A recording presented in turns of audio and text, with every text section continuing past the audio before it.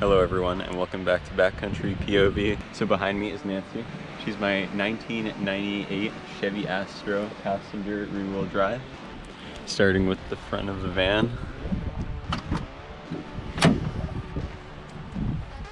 We have captain's chairs, driver and passenger side. Then in this cubby right here, I keep my little solar shower, some other knickknacks.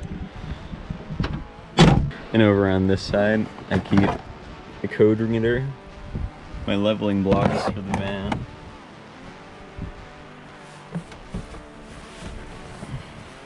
This is Boris. He's been in the van ever since I've had it. I just keep some knickknacks up here. And this is my trusty sun hat with quite a few Parks patches on it. Moving on to the interior, I went with the widthwise bed layout. And then I have a little kitchen unit there that's all one piece. Comes in and out really easily, it's just bolted to the bed frame. Right here's my fresh water tank, which feeds back through here to a sailboat foot pump. Very simple design. My sink is all kept up in here. So this flops open, and I have this little string here with the carabiner, which supports the table. Under here I have a little bit more pots and pans, my stove. This is my gray water tank, which is a lot smaller than the fresh, so I have to empty it out pretty frequently.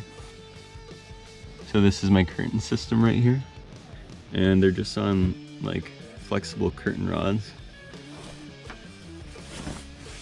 So they just close up real good. This flooring is just a plywood subfloor with laminate on top. I didn't do any insulation in the van really. I don't think it's worth it when you have this many windows. This back window here opens and closes for ventilation, and I covered it up using Plasti Dip to black it out from the inside. Now my van has no electrical system. However, I have one of these cheap little light bulbs from Amazon that hooks up to my solar panel out in the front. And I can also use that solar panel to charge this battery powered fan, and it is amazing. It's magnetized, so I can move it anywhere in the van, turn it whichever way, tilt it. The battery lasts for like 3 nights. I have party lights going around, battery operated, front and back. This is how I set up the stove when I'm cooking inside the van.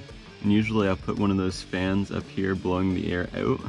Now this is the sliding door part. So I have 2 curtains that I just keep up here. Again, on the flexible curtain rod. Close those up really easily. This window also pops open and comes with a mosquito screen. Here we have the bed. It's a 4-inch memory foam mattress over a frame that I made. And I made the frame on slats just to get more airflow and try and avoid mold issues. So far it's been working great. And above the bed on this side, I have cargo netting, which I keep all sorts of good stuff, and along the back as well. And the nice thing about this is it actually doesn't intrude on your headroom unless you put stuff in it. So when it's empty, it's like it's not even there. Some of the essentials are some bug spray, sunscreen. This is Blockus, that's an essential. On this side I got some rain gear, toilet paper, swimsuit, and towels. These are my back curtains. They're similar design, also on the flexible curtain rods. And I decided to put 2 so that it can hug the window a bit closer when they close. And here we are at the back of the van.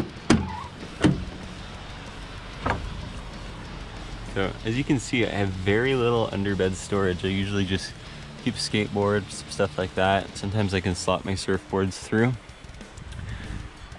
Right here I have a little slide out table, which works out great. As you can see, the bumper doubles as a chair. And this is where I typically like to cook, so I can just get the fumes out of here. And on the exterior of the van, I have a ski box full of lots of goodies and covered in souvenir stickers. And then this long black pole here is actually a piece of wood, and I spaced out these hooks. And I'll insert a picture in the video, and it's actually how I attach my awning to the van. And then over here is an extension to the roof rack I made for putting the canoe on and having the ski box. It's also great for surfboards.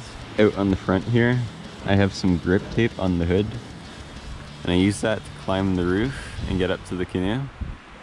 And that is it for the van tour video. So if you have any questions, leave a comment down below and I'll try to get back to you.